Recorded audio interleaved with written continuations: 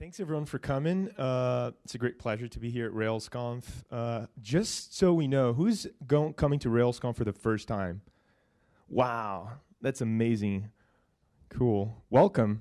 And we're going to be talking to you today a little bit about Coding Dojo and how you can use the dojo to improve your coding skills and become better developers. My name is Carlos Souza, and this is my friend David Rogers. We're both from Orlando, Florida. We work for Code School, and we love development and we love teaching. And that love for development and for teaching others how to develop brought us to the Coding Dojo. And we formed our Coding Dojo group back in Orlando a couple of years back, and we ran that bi-weekly for about 2.5 years. And we also used the Coding Dojo as a teaching tool. So what we're going to do here today is try to teach you guys a little bit about our experience running the dojo, and we're actually going to run a dojo here with you guys.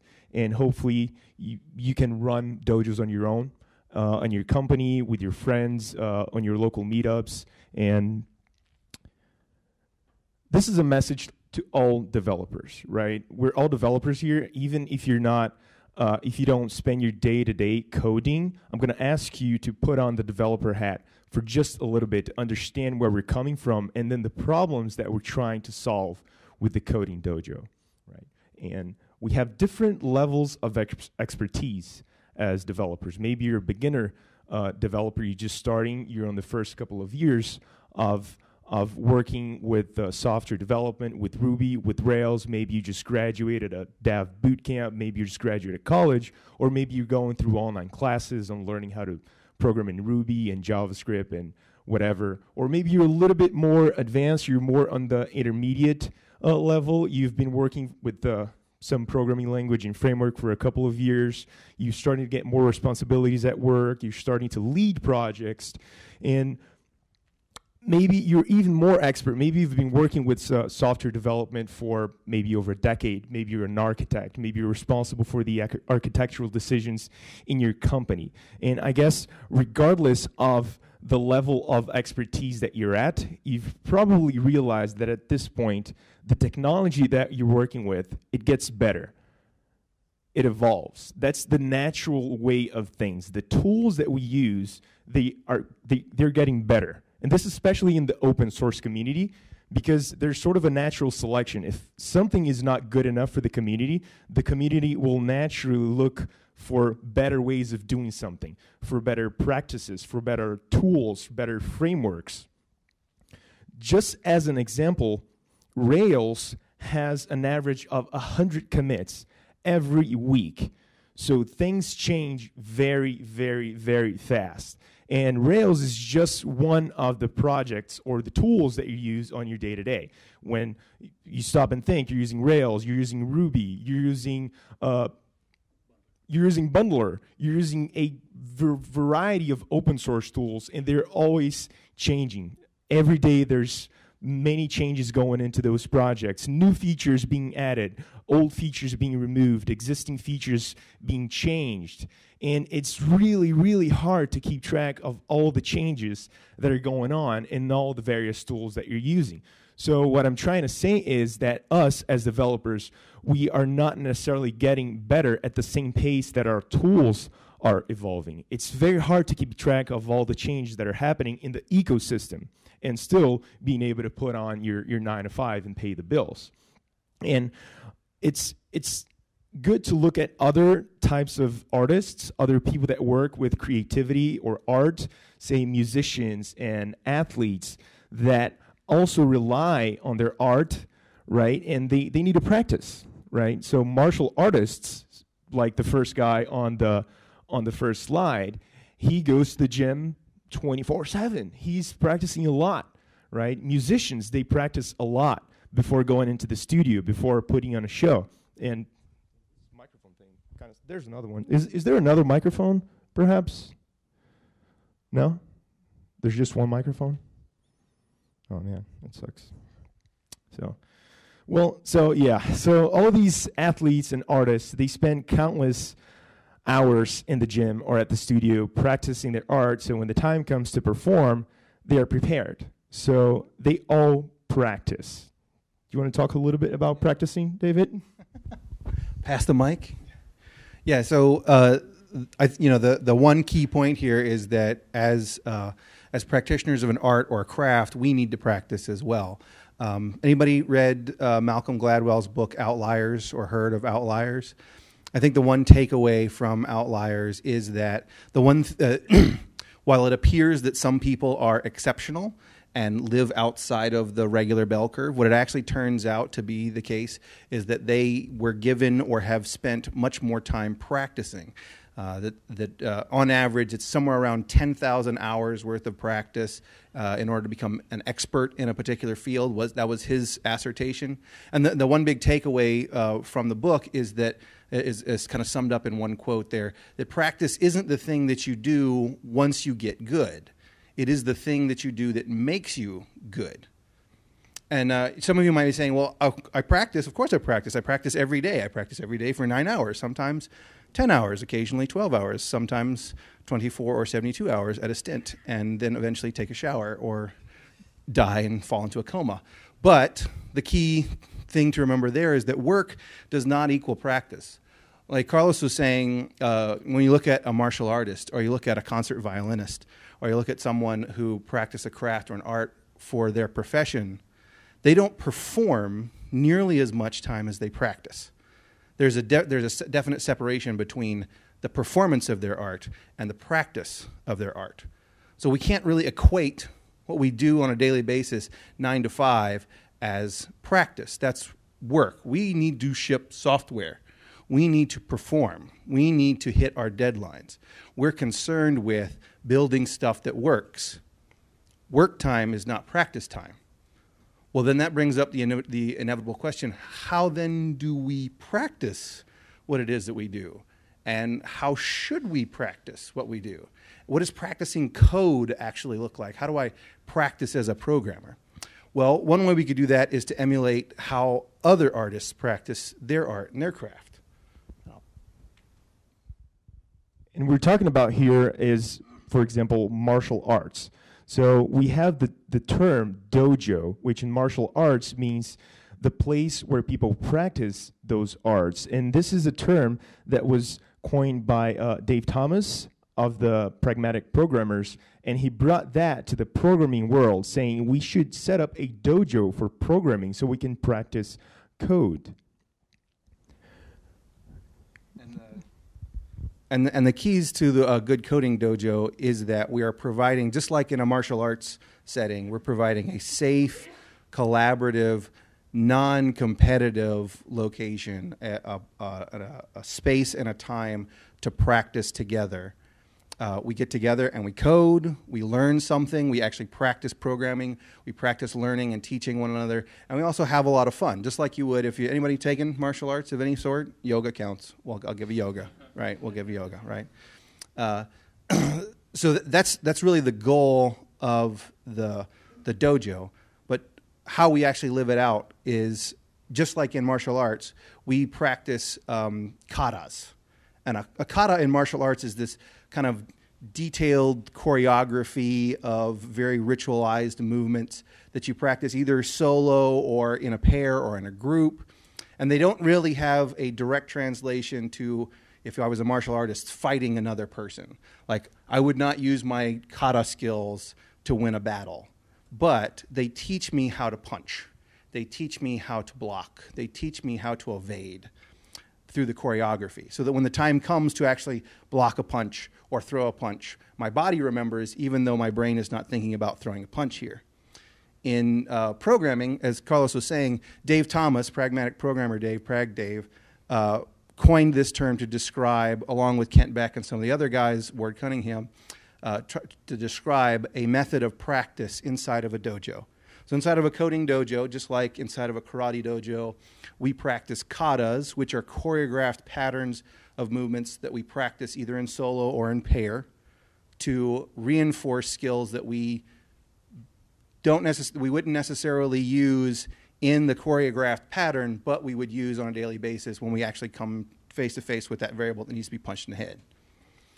If we break that down, if we're talking about choreographed patterns, inside of the dojo, inside of a coding kata, as Prag Dave coined it, we're talking about test-driven development. And regardless of what you may have heard earlier today, test is not the devil. They are not a sin. And a lot of the pragmatic guys, a lot of the guys that we're talking about that coined the terms the dojo and katas, were in that deck referring to just enough testing. What we're doing in the dojo is not just enough testing. It is way too much testing so that we can practice the art of testing.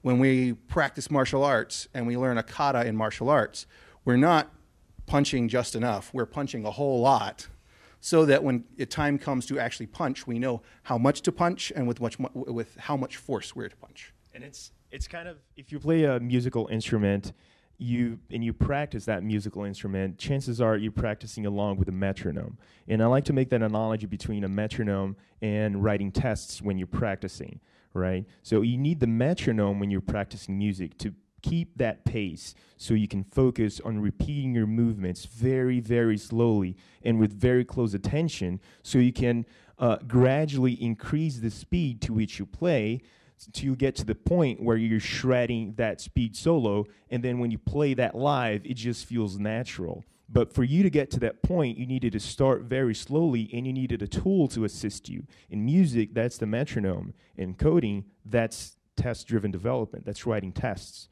And like Dave said, in the Coding Dojo, we're not practicing just enough tests. We're practicing a whole lot of tests. So when the time comes for you to write production code, you will naturally be able to tell whether you need to test drive that feature or not. And one other thing that we practice is pair programming. And pair programming is not just sitting down and coding next to someone. It requires a set of social skills. It requires knowing how to suggest a feature, knowing how to accept a suggestion, knowing how to accept a criticism and not take it personally. So there's way more to pair programming than simply sitting next to each other and either watching them code or telling them what to code. And again, like Kaike was saying, these are these are social skills. And while they might be accentuated inside of the dojo, they definitely have a lasting impact as a programmer. I personally and Kaike, we both pair program as a part of our writing production code, as a part of our performant art. And we've found a huge increase in our productivity whenever we selectively and intentionally pair with others. Maybe we don't do it all the time. We certainly don't do it all the time because sometimes you just got to get stuff done, right? But when we do pair, we know the etiquettes, we know the social currency to be able to use one of the styles of pair programming, be it pilot co-pilot, where I sit back and Kaike's on the keyboard and he types into the editor, and I make suggestions, or I notice syntax errors, or I ask him questions about what he's doing, and he tells me how he's going to do something, and then we switch, and I start typing, and he plays Copilot and helps keep me navigating, or you use a ping-pong type approach. There's lots of different types that we can use. For the Coding Dojo, especially when we're talking about small pairs or to practice pair programming, in this Coding Dojo, we're going to use a ping-pong approach. And in that approach is a lot like playing ping pong. One person serves the ball by writing some tests, and the tests then fail, right? Test-driven development, we do red, green, refactor. So the tests fail, then he passes the mic over to the pair. His partner then writes some code to pass the test. I mean, they might talk, the pair will talk through it, but write some code to pass the tests, and then immediately writes another test that will fail to serve the ball back across the net to his partner. We'll see an example of that a little bit later. We'll do what's called a practice kata. But Kaige, why don't you tell us a little bit more about the different types of katas that we could do? Anybody have any questions so far before we go on? Is everybody tracking on that? You know, four out of 5 fingers, perhaps just one finger. No, okay. So there's different types of katas. The 3 most popular, I want to say that it's the Randori kata, the prepared, and the code retreat, which is more like an event, but we're going to treat it as a kata. And the Randori kata is the most popular for meetups and schools and university. David is a teacher at a local university in Orlando, and he uses Coding Dojo as part of the curriculum. And the way that the Randori works, you have one computer, and the code in that computer is projected onto a screen where an audience between 5 to 15 people, a little bit more than that gets a little bit confusing. So the audience is watching the code, is watching the evolution of the code towards the solution all the time. So they're constantly learning things and watching where the pair is going with the code. In the computer, there's always two people pair programming, the pilot and the co-pilot. And every 3 to 7 minutes, they rotate. So the driver goes back to the audience, the co-pilot becomes the pilot, and someone from the audience volunteers to be the co-pilot. So that way we have everyone in the room collaborating towards learning. And like Carlos was saying, I use this in my courses at Valencia. We spend it's an introduction to programming course where we spend the first half of the course learning the concepts of programming and practicing reading the code, reading open source projects, identifying pieces of the code that we've talked about. And the second half of the class is all these coding dojos, this Randori style coding dojos. Over the couple years that we ran the Coding Dojo in Orlando, we got a mixed bag of folks from all over the spectrum, people that had no coding experience all the way up to people that have been coding for years and years and years and years. And strangely enough, the super experts were the ones that were least interested in the format. But we used it as a method of teaching ourselves new tools, new techniques, completely different languages. Our first attempt at a Python coding dojo was a complete dog's breakfast. But we came back, we learned enough Python that now I actually run the Python user group in Orlando and teach other people how to use Python and when to use Python and that sort of thing. We taught a bunch of people Ruby. We've taught a bunch of people JavaScript, learned that there are like 17 different JavaScript frameworks and a new one every week to run tests or implement assertions. That's always fun. But the key is we give everybody a time box and we wait for either everyone gets a chance to code, we solve the problem, which very rarely happens, or we have it entire thing time boxed to maybe a 2-hour time frame. So that really works well for like a classroom setting where you know you have X number of hours to participate, and you have somewhere between that magic number of 5 to 15 people, so that everyone can get a chance to code instead of that 2 hours.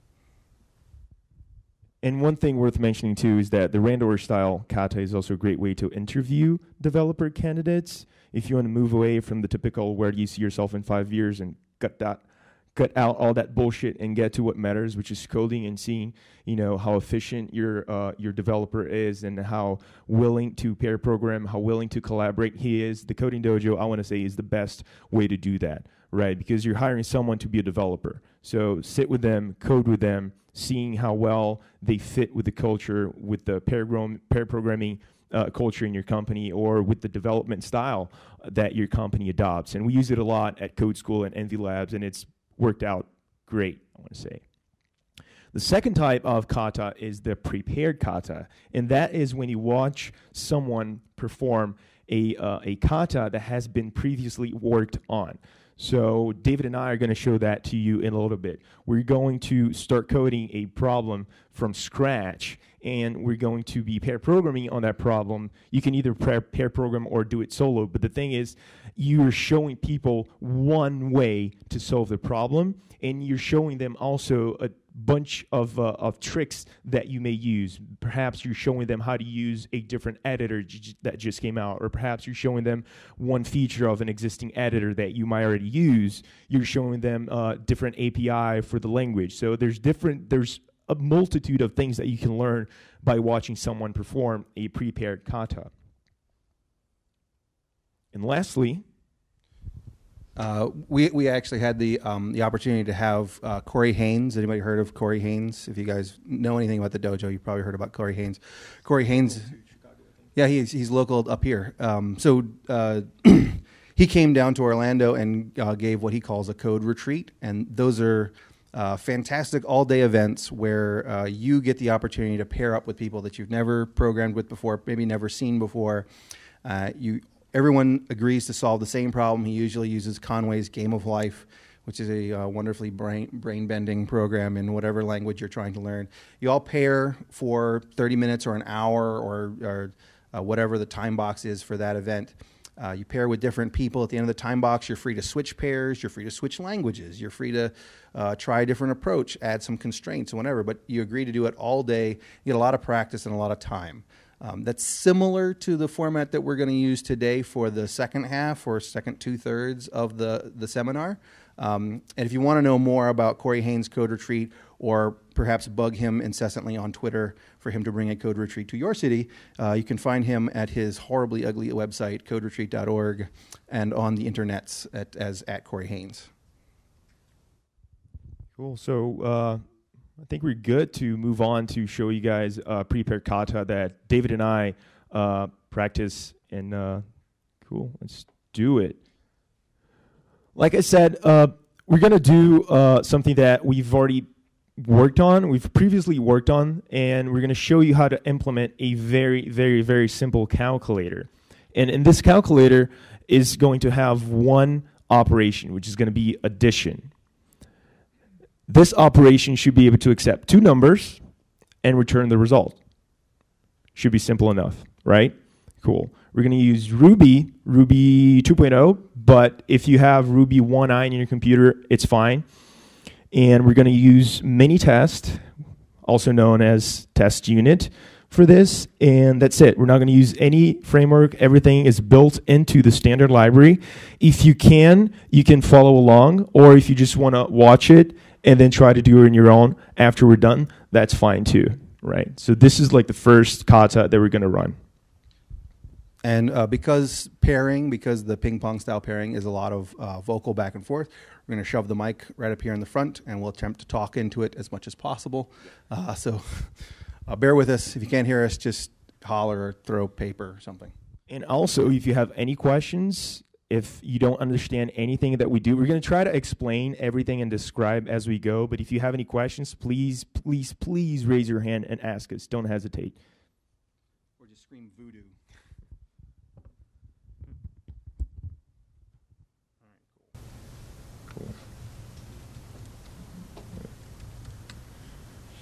So far we have an empty file. There's nothing on this file, kata.rb, and we're going to develop a very simple calculator. So I'm going to fire up Vim, open the file. Can everyone see? Good? Decent? Cool? All right. So we're going to use mini-test, the unit, because you have mini-test unit and you also have mini-test spec. So we're going to do the unit type. And to run our tests, we also have to require mini-test auto to automatically run this file. We're going to start with our test case, which is going to be calculator test, mini-test unit test case. We got our test suite class, and we're going to write our first test. So test adds two numbers. So if we change it, let me go to that same folder. For in Ruby, kata cannot load mini-test auto. Auto run. Thank you. There you go, collaborative. Thank you, audience. Nice. So now we got something here. Let me add clear and Ruby kata. Ta-da. Cool. So that gives us proof that we were able to import the correct libraries, we were able to create the correct test suite, and that Ruby picked it up, and it gives us a proper error message, or at least a proper message, because we don't have any assertions yet. So it's just saying, hey, we found one test. There's 0 assertions, 0 failures, no errors, and no skips, right? So moving on to the first failing test, I'm going to create a local variable and instantiate an object from a class that I want to have but I don't have yet. So I'm going to let my tests tell me what I should do next. If I run this again, it's going to blow up, right? So I got a failing test, so now I'm going to pass it along to David to solve that test. Yeah, thanks for leaving me a lovely mess there. It's real life, man. Yeah, this is, at least you didn't commit it, right? So I'm actually going to type only the code that I need to fulfill this test. And I'm going to do it right in the same file. Some people would split it out, but for this simple example, we're going to just do exactly what we need. Control P.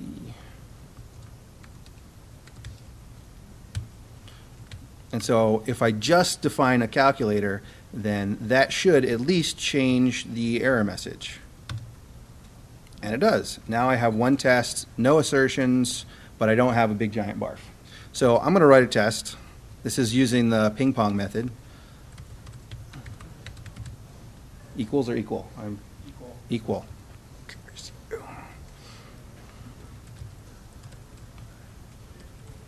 I'm going to add two numbers together, say 1 and 1. Just do add. Right? Yep. Rerun the tests, and now I get barf. And so I hand it back off to my pair. Cool. Ping. So the error is saying there's an undefined method add. So that's simple enough. I'm going to come here and define a method add. If I run it again, now it's complaining about another thing, which is sort of good. If you're doing TDD, you want either to make the task pass or to make the message change. So this is to ensure that whatever code you're writing in your production part is affecting your tests, right? Because I cannot count how many times it happened to me in real life. I'm editing a file, but it just happens to be a file with the same name on a completely different project, right? So I'm editing like a calculator.rb on a different project, and I'm refreshing the browser wondering, what the hell is this not taking effect, right? So when you're doing test-driven development, you want to make sure that whatever code you write in production, you run the test so to make sure that your code is taking effect, right? Right. The key there is run your tests and observe the expected failure, or at least observe that the failure has changed, Right. that you're having an effect. So I'm going to save this, add it to arguments, run the test again. Now it's giving us a different message. It's saying it expected nil, but it got 2. So I'm reading this and I'm thinking, well, that's kind of weird. I'm not expecting nil. I should be expecting 2. So that leads me to the conclusion that maybe we passed the wrong order to our assert method. So if you go back here, assert equal is very strict about the order of arguments, so it can produce the best error message for you. So what we should do here instead is put 2, calculator add, 1 and 1. And when we do that and then we run our test again, we can see that now the error message it makes more sense, right? It expected 2, but it actually got nil. Now it's time to write the simplest thing that could possibly make this work. That will probably make your skin crawl. Is to return 2. Cool. So now we have one test and one assertion. Now it's time for me to write a test, a failing test for David to fulfill. Equal 7, 5, and 2. So when I do that, he's got a failing test. Awesome. Can I ask whether you should be splitting the 2 tests out, or does it matter? Say that again. Should you be splitting the 2 tests into the 2 assertions into 2 separate tests? That is a good point. I do that when I'm talking about different features, right? So it's really up to you how fine-grained you want to get, because we're testing. If you look at the name of the test method, it's test that adds 2 numbers. So those 2 assertions, they still belong to that idea, to that context of adding 2 numbers. Right. And we talk about the granularity of testing. Just simple assertion testing, which is what we're doing with assert equal or any of the assert methods. That's like the smallest little piece of a test. That's the tiniest little piece of a test. We then compose those assertions together into the unit. And the unit in this case, like Kaike has described, is just that we can add 2 numbers. There might be multiple assertions that describe how we can add 2 numbers. And as we go through the example, we'll see that, and we'll start to break out, well, what happens if we give it 3 numbers. And that's when we break into another test method. Right. Does that answer your question? More or less? All right, great. So I've got this busted up test sitting in front of me. So the simplest thing that I could possibly do is I'm going to go ahead and do some math. Actually do some work here, buddy.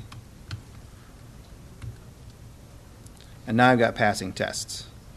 But I start to see already that the calculator is going to be a whole lot to type. So I want to take a minute and just refactor. Rather than typing calculator all the dang time, why don't we change this to just like calc?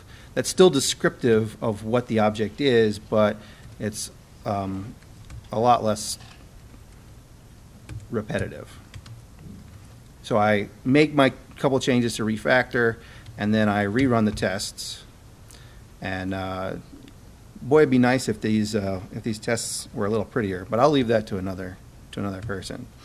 Now, what do you think? We've got the ability to add two numbers. Should we add some more two numbers, or maybe we can Move on? yeah, maybe we'll move on and get a little more complicated. Yeah, let's do that. So yeah, why don't we write another test? And this time I'll throw you a curveball. You can add 3 numbers. Now we're getting fancy. So if I expect 9, 3 and 3 and 3 should add up to 9. But it should be clear that I'm going to need to do some copy pasta here, which is a great opportunity to refactor, of course. But I feel like making Kaike work. Look at that. Ping pong, sir. Cool. So it says the wrong number of arguments. It took 3, but he was only expecting 2. So I'm going to write the simplest thing that could possibly work or change this message, right? So what I'm going to do is add another argument, but if I simply add another argument, then I make that task pass, but I make the other ones fail. Because if I look at the error message, If you could look at the error if I could look at the error message, the green. what's that? It's too tall. The window's too Is tall. it? So Right. the green. All right. So if you can see here, now I broke the other ones. So what I'm going to do is actually make, let me fix my window, is actually make this third one optional. If I run it again, now I don't have a syntax error anymore. Now I have an assertion error, which again is good, right? Man, it would be nice if we could see the differences there. That white text on a black background is particularly. You're right. I wonder if we can make this colored, right? I wonder if we could So- make this prettier. Let's go ahead and add require mini task pride and make our task fabulous. So now you can see down at the bottom here that we have a little coloring. Might not be able to see it clearly on the projector, but it does make a lot of difference when you're looking at your terminal, right? You get a nice big red F. Yeah. So the big F is saying that expected 9, but it got 6. So I'm going to go ahead and add C to make it pass. Cool. And because I don't like reading a lot, I'm just going to remove return because Ruby automatically returns the last expression of the method. So I'm going to run this again, and now all my tasks pass, right? Cool. Let's see what we can do now. Should we add more numbers so we can refactor this whole thing? Yeah, let's What do you do think? one more test. So I don't want you to cheat because I don't want you to keep adding single arguments. So I'm just going to add 5 numbers, right? So I'm going to copy and paste this. And copying and pasting never resulted in any error ever. And It I'm just certainly going to results in highly maintainable code. 25, 5, 5, 5, 5, 5. You can tell we're mathematicians as well, right? Neither one of us aspire to computer science. Cool. So now you got wrong way. Dun dun dun.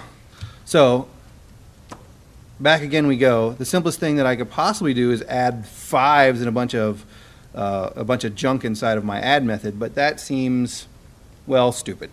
So let's instead just replace. Hello? Is that a duck? The duck? Duck face? Look at something. There we go. Let's instead replace this with a splat. It's my favorite. And that should get rid of my wrong arguments error. Oh, God. But I got a whole bunch. And you know what? This running this test thing is getting kind of tedious. I don't like flipping back and forth between the windows. Is there a way we could automate that? I wonder. I wonder. Well, I'm more of a bashy person than most, so We could add auto watch if we really wanted to add right. a dependency and all that stuff. and right? download a gem, or we know our way around Grunt. I'm more of a JavaScript guy than a Ruby guy, so I know my way around Grunt. Gulp is the new Oh, right. So and then followed by Guzzle and Yak, I think, is coming eventually, right? We could do all that and wait through like 15 minutes of downloading stuff, but I know Bash really well, so I'm just going to write myself a wonderful infinite loop.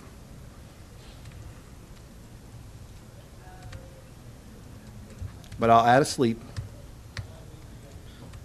so that I don't blow my stack out. And now every 2 seconds or so, it's going to rerun the tests, rerun the tests, rerun the tests. And I never have to touch that window again. Thank you very much. What's that? Oh, sure. Code for the bash. So it's just a simple, Just move the window oh, up lame, so I can see. lame. Pretty simple. Here, let's do this. So pretty simple bash, infinite loop, while true, run the tests, sleep for 2. If we wanted to make it even closer to what Kaike typed last, we'll do a clear.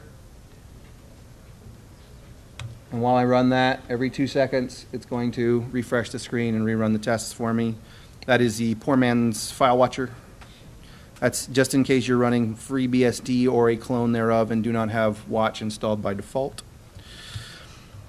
So now the simplest thing that I could possibly do here is numbers. Now, if this was JavaScript, I would probably use reduce on this array, but this isn't JavaScript. So what is it in Ruby? It's inject, reduce. Oh, look, you steered me wrong.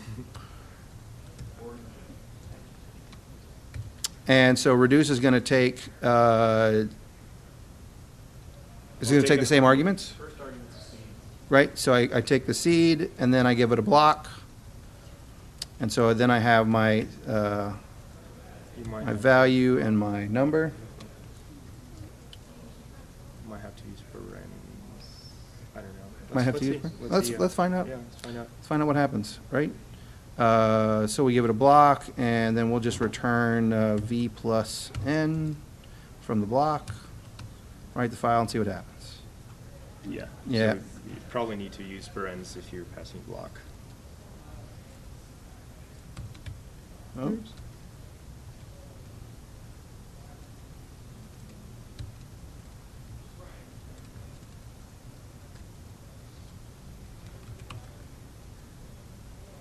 And the best part is I never have to touch this dang test file again. He just keeps running my tests. So now I've got a reduce function that works for infinite number of numbers.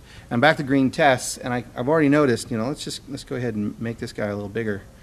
I've already noticed that I've got all this repetition in here, right? I've got calc equals calc equals calc equals. Oh god. So let's reduce some of that repetition. Reduce that. He's a funny guy.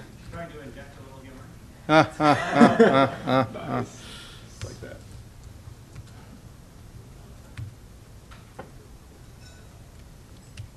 So I'll add a little setup method.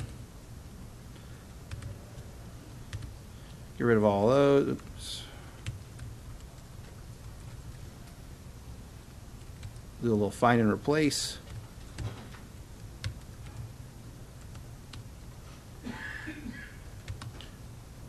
Rerun. Hey, everything's still passing. Cool. Groovy, groovy. Should we go further? Or, I mean, I think we've pretty much added as many numbers as we could possibly add. We could add additional tests or refactor this test to say adds an infinite number of numbers and throw out all kinds of different numbers inside of there. Or we could go do something completely crazy and totally off the spec. We could. Well, What if we added arguments instead of numbers as strings? Would that blow up? yeah, Does let's see Ruby what happens. automatically convert like PHP would do? Is Ruby as good as PHP? Test Ruby as good as PHP. So what would we expect it to equal? If we do calc.add, say 1 and banana, what should we reasonably expect this to return to us? So that would probably generate an error, right? I would expect so. So what if instead of banana, we passed number 2 as a string? Sure. That seems reasonable. I mean, Ruby should be able to convert a string with Let's a see if numeric it value, does. right? So that should equal 3 integer, right? Let's see. Oh, string can't be coerced into fixed num. That sounds wonderful. And I'll let you take over from there.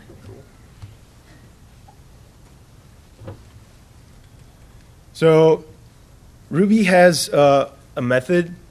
I'm not sure if it's, I believe it's injected into object. It's extended, it's in a part of object, which is to right? Which is going to try to convert whatever that object is into an integer. So in this case, we're converting the string 2 into an integer.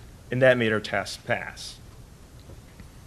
But now, But then we get back to that banana that I was trying to throw you earlier. so here's the thing. We're looking at the test, at the name of the method. Test adds string, right? But we want to be a little bit more specific about what that does, right? So I'm going to rename this method to test parses valid strings.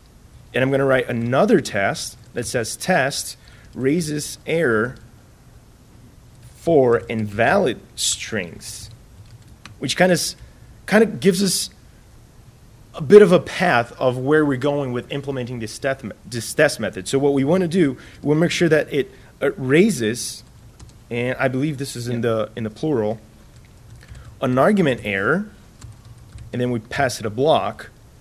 If we pass it an invalid argument, so in this case, a banana. Kaboom. So that brings us back to our original question. What is the numeric value of banana? Right? Apparently 2i is not working the way we expect it to, or at least Ruby's doing something with it. It's definitely not throwing an error. Right. So maybe we should figure out what the numeric value of banana is. Right. One way we could do that is to write a test for it, right? We could write an expectation. We expect x to be, yeah. You want me to do that? Yeah. Use your magic fingers. If you want, you can do it. I don't think that helped. No? Should I make this one bigger and this one smaller? Yeah, we can, I mean, the test, you can even make the font size on the test smaller.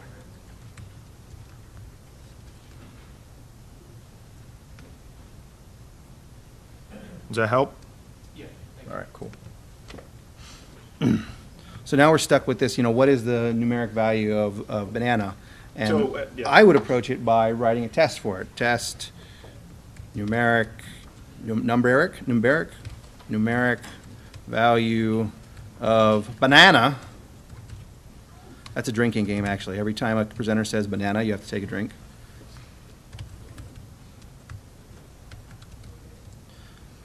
I would expect banana to raise an exception if I tried to coerce it to an integer, but apparently Ruby's doing something else with that. So maybe it gives it a value of 0. Maybe it's trying to turn it into a number. I know another language that begins with a P and ends with a P that does something similar that confounds many people. And we'll use that same 2i trick that you just showed me. And let's see what happens.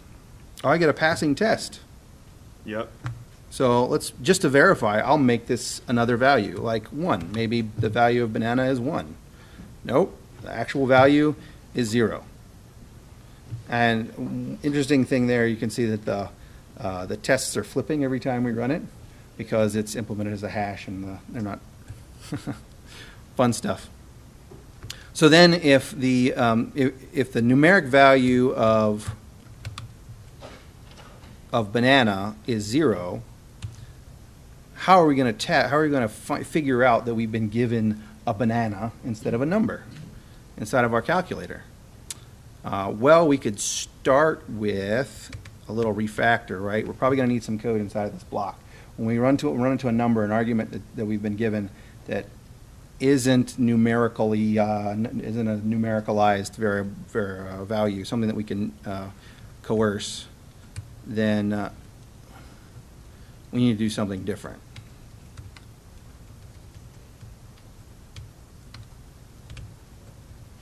So we'll put a little guard in there because we want to raise an exception according to Carlos's test.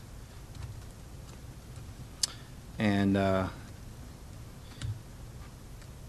so the reason behind is we realize that if we pass a valid string that is able to be parsed to a number, say 1 in double quotes.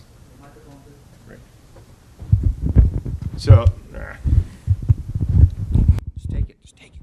So if you pass a string that is able to be converted to an integer, right, say 1 in quotes, it's successfully converted into one integer. But if we pass a string that's not able to be converted to an integer, it's going to resolve to 0.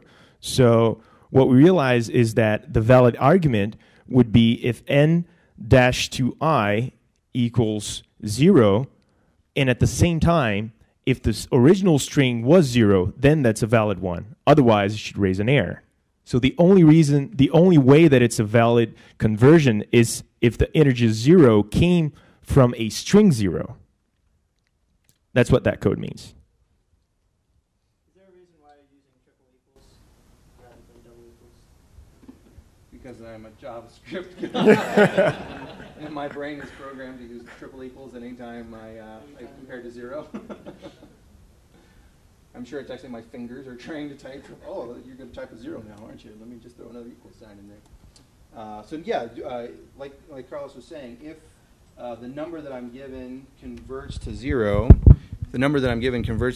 but it isn't actually string 0, then that would be one of those strings that coerces to 0 for us. Thank you, Banana. Yeah. If you coerce it to a string, whether it's the same as itself, as an alternative.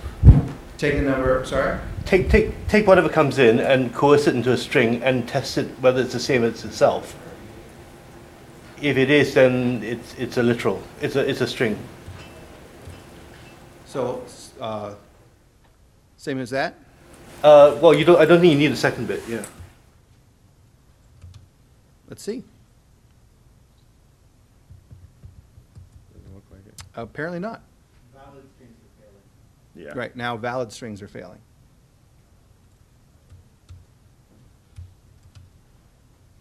But that's the beauty, again, of the dojo. If there's something that I want to experiment with, I'm at green tests. I can try something else just to see, well, how does Ruby behave this way? Right. All right. So we're going to take a little break so y'all can... Yep, Project Euler is a great, if you don't know about Project Euler, spelled Euler, E-U-L-E-R, Euler. Hello. ProjectEuler.net. Has a ton of computer science problems that seem trivial at first, but if you implement them in the most trivial manner possible, you'll do something silly like blow out your recursion stack or take an hour and a half to compute the result or something like that. So you have to think about them a little more, but you can do it in a test-driven style, and once you get passing tests on your hour-and-a-half long solution, then optimize, refactor, and get a more optimal solution. There's lots of prime number calculations inside of Project Euler. You'll never forget that now. Code Wars is another. That's that website launched recently, codewars.com. You can sign up for JavaScript, CoffeeScript, and Ruby, I think, right now. They've got a bunch of code katas. They even call them code katas. You get different belts, starting from 8th Q and working your way up to Grandmaster Black Belt. Codewars.com. I recommend that to my students as well. And it's, again, emphasizing test-driven. You totally don't have to do it test-driven, but it's a great way to practice. There are books on the subject, which we'll talk about at the end of our presentation. There's a great book by... Emily Clark, if I remember correctly. Navigator. The last one. Yep. Bam.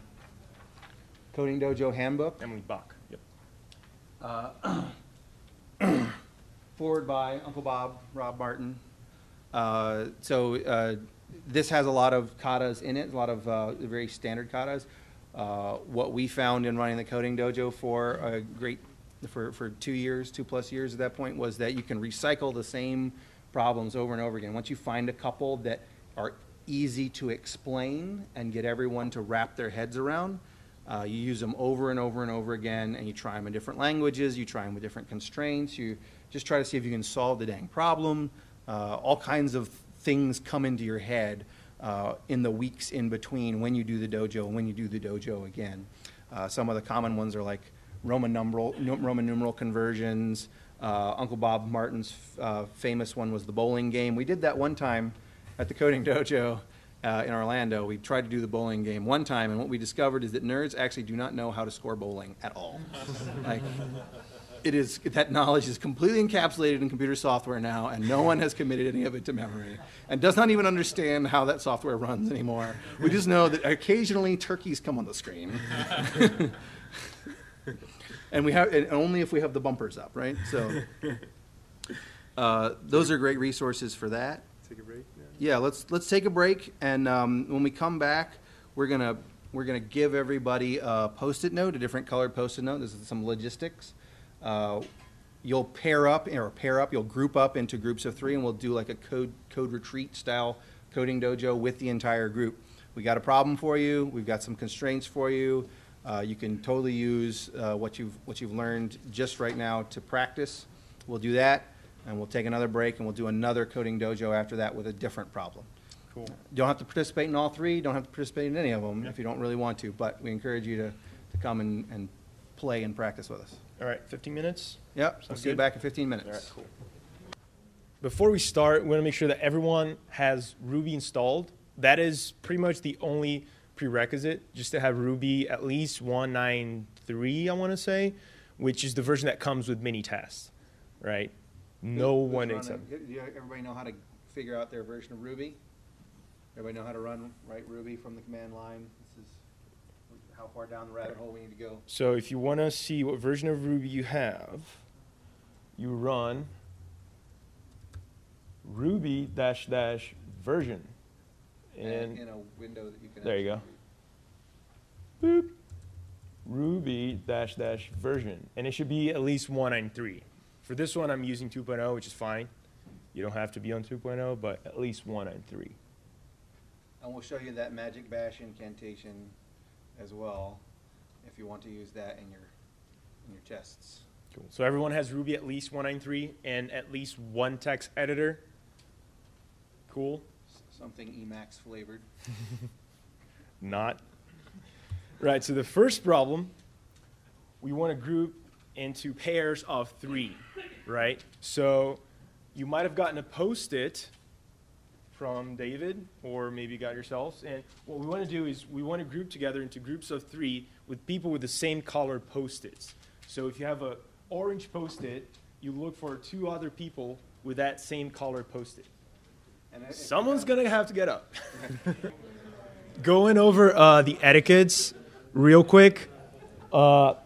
Test room development, as you might have seen us, David and I, doing here, is red, green, refactor. So you write a failing test before you write any production code. Giggles. You make that test pass. And if you need to, you go back and you refactor, right? And then you do that cycle. That's the cycle that you want to follow. And just because you get to a green cycle does not mean you have to refactor. Right. But it's a good time to take a break, look back at the code as a pair, as a group, and say, should we refactor? Is there something we could make simpler? Is there something we were copying and pasting? Is there a different way we could do this? Is there another test we should add? Take your break, figure out what you're going to do next. Right, and we're going to do the ping pong pairing, right? So just like David and I did, you write a failing test, you pass it along to your co-pilot. So you have 3 people. Most of you have 3 people. So you're going to start with a pilot and a co-pilot, and then the third person is going to be the audience, right? And what we recommend is that the audience does not talk on red. What that means is that whenever there's a failing task, you let the pair figure out what the solution is, right? So only the driver and the co-pilot are part of trying to figure out how to make that one task pass. But don't think that you're stuck on Alcatraz or something. If you're a pair and maybe you're really new to Ruby, or maybe just new to test-driven development, and you're like, I don't know what to type here. Do you know what to type here? I don't know what to type here. Please ask your audience first, and if none of the three of you know what you're doing next or what you need to do next, raise your hand. We've got some helpers that are going to be walking around helping out. We'll be walking around too. And I know internet is not super cool, but it's also good to look up. And I mean, internet's not reliable here, right? But you're more than free to look up documentation and references and, you know, ways to use the API and different assertions that you can use. This is an open book test. Yeah. And another thing to keep in mind is IRB is open game as well. If you are like you saw with us when we were doing the banana test, right? We wrote a test to describe, to assert what we thought the value of banana would be when we cast it to integer. You're more than welcome to just close down your editor or bring up IRB in whatever fashion you want to. And what is banana to I? Oh, it's 0? That's weird, but, you know, whatever. So, like Kaike was saying, don't talk. The audience shouldn't. Whoever the audience member is, if you have 1 or 2 people, don't talk on red. If you're not coding, keep quiet unless you're part of the pair, right? And it's time to switch. If you have an idea, if you have something, I think it should do this, or I think it should do that, rather than trying to describe too much of it in English. I mean, it might be helpful to talk about it a little bit in English. Show your work in code. Show your idea in code. Just write an assert statement that does what you think it needs to do. Ask the code a question. And this is not a code golf, right? We're not here to show off, right, some Perl black magic that you inherited from a previous job. So make sure that whatever you write, it's explicit enough so that everyone in your group understands, right? So if you need to write a little bit more, if you need to break that do end from a curly brace to a do end, so do that. Right. And as the audience, this is like the one exception to the rule. If you see the pair deviating from red-green refactor, like they start writing production code before they write a test, you get to say, you know, or test, or if you see them sit on, they've written some code and they haven't run the test for a while, give them the buzzer, survey says. And if you see somebody starting to use voodoo, whether or not you're part of the pair, or they just write something, you're like, what is that? Raise your hand and say no voodoo, or call voodoo on them, call them mulligan. Cool. Tell them to do it over. And that should be enough. So you guys are in groups. You've selected one machine to work off of. And please delete all the code that you had previously. Just make sure that you start from a blank slate. You're looking at a blank canvas, blank text editor. Everyone good to start? Right. All right, so here's the problem that you're going to do. Boom, a calculator, right? It's going to have one operation, which is going to be addition. It should be able to take a variable number of arguments, but we're going to add in a constraint. You're not allowed to use inject or, for that matter, reduce. This somewhat limits the playing field. Right. So that is the plan of action. And Any questions about the problem, right? Cool. Everybody grabs their head around it. If you guys get done with this, before we get done with the overall dojo, feel free to do what Kaike and I did by expanding the problem. Well, what if we gave it strings? Or what if we gave it, you know, bananas? Or what if we threw an object at it? Or whatever, you know? Can you clarify inject again? We were going to use numbers.inject. We were going to use array.inject. But as was pointed out from the audience, we could also use array.reduce, which I'm much more familiar with from JavaScript. So don't use inject, don't use the reduce methods. There is a third option available to you if you wanted to look at each element in an array. Just saying. Cool. And we're going to use 3-minute rotation timeout. So let's bring it up here. Am I mirroring? Oh, no, I'm not. Yeah, you can just stick it over there. All right, so let's do simple timer.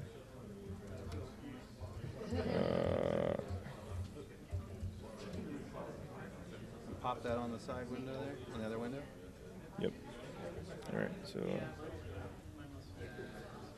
so if you need, or do we show like half of it and half of that? Do the presentation again.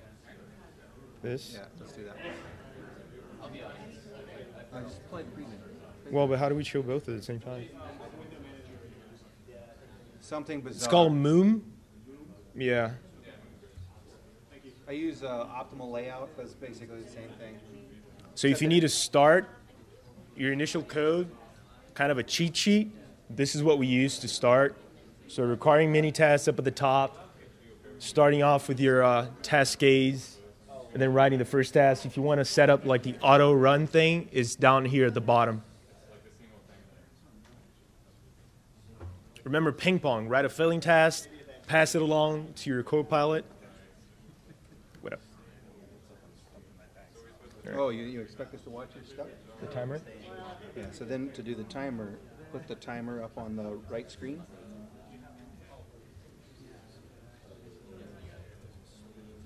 Full size. Close that tab. We actually have to reduce the size of the font. Yeah. Awesome. All right. So we're going to give you 3 minutes to go as a pair. We'll give you 3 minutes as a pair, right, as the current pair. And then when the timer goes off, switch. And we'll do the same thing, and after that we'll do a little halftime.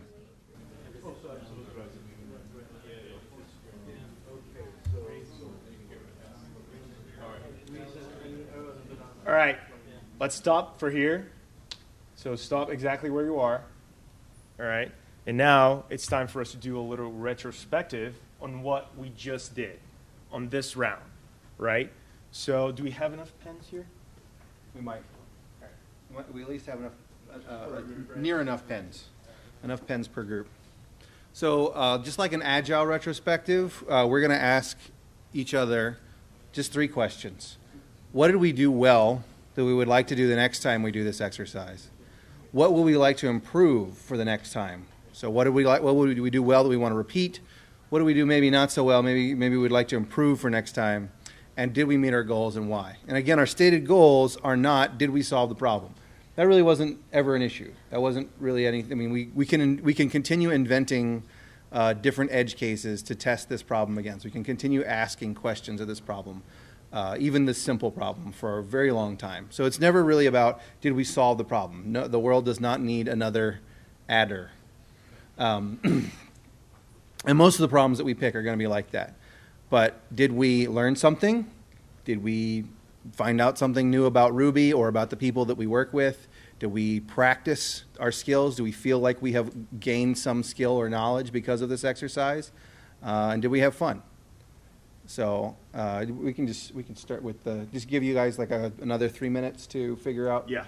To just ask each other those 3 questions. What did we do well that we want to do for the next one? What did we do maybe not so well that we would like to improve for the next one? And did we meet our goals, and why or why not? We'll give you guys another timer for that. Just write it down on the post-it that we gave to you, and then we can review it. Click. All right, cool. Stop exactly where you are. Go back to your editor, delete everything, and get ready for the next problem. Again, same group, same 3-minute rotation, but now we're going to do a different problem, right? Still on the calculator realm, still going to be an addition, but now your new calculator that you're going to start from scratch is going to need to take strings as arguments. As an example, you're going to add 1 as a string /2, and it's going to need to return the integer 3. The integer to make it live. Yeah. We don't have to do the double map. We stop at 10 or Stop wherever you want to stop. Yeah. I believe there was an earlier presentation on just enough.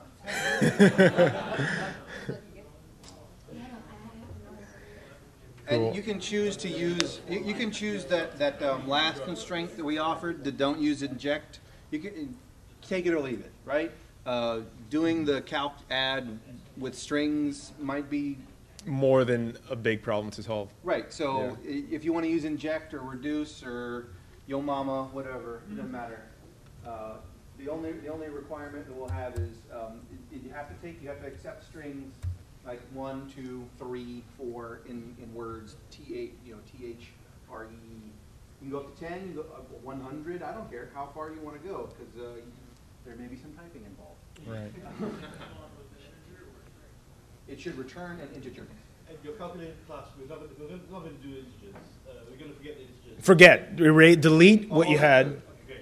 and then start from scratch, right? And really start from scratch, even back to the boilerplate that we gave you guys.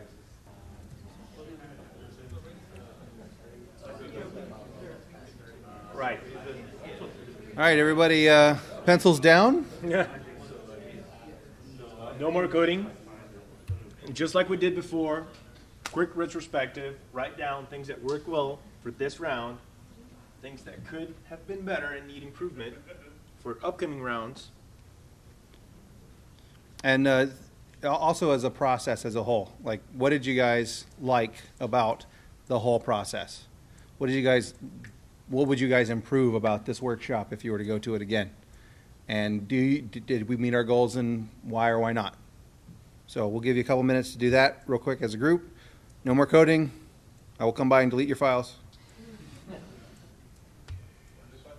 So did we learn something? Everybody learned something? Feel like you pulled something away? Did we practice? Do you feel like you've practiced some? Did we solve the problem? Some? Solved some of the problem, right? Ish. Solved-ish, the problem. Did we have fun? Yeah. Awesome. Cool. So if you want to know more about the Coding Dojo, this is KK's new favorite book, Coding Dojo Handbook. I'm totally picking up a copy. There's way more resources out there. There are local meetup groups. You should take this to your user group. We started a whole group around the Coding Dojo in Orlando, but we also, because I ran the PHP group and I ran the Python group at the time, we also used the Python group and the PHP group. We'll probably do it again at Node. We've done it at Ruby. We've done it at all the user groups around. If you want to get some starting points for that, I wrote a blog post on getting started, like getting past all the yak shaving of setting up the automated tests running in the background and the boilerplate for each one of the different languages you want to try. That's in the Orlando Dojo repo on GitHub. It's the Orlando Dojo organization. Talking about meetups, the best way to actually experience more of this is to do it in practice, right? So Type into that box right there. So go into meetup.com and look for nearby Coding Dojo meetups.